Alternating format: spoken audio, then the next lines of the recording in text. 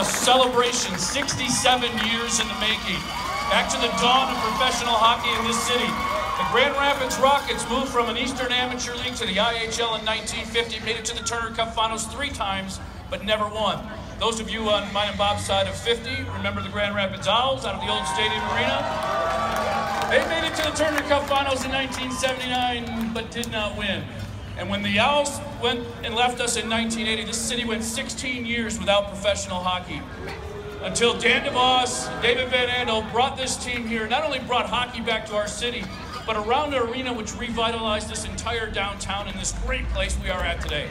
So my pleasure to introduce to you the owner of the Grand Rapids Griffins, Dan DeVos.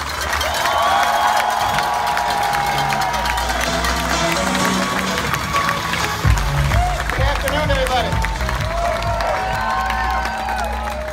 Great, thank you all for coming. It's good to have you here. On behalf of my partner Dave Van Andel, myself, thank you for coming to help us celebrate this very special event.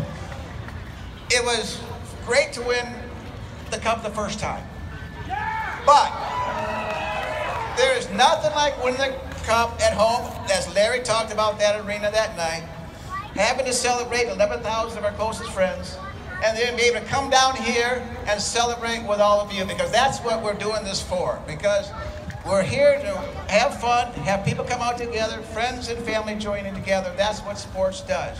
So we're very happy to be able to be here with all of you today.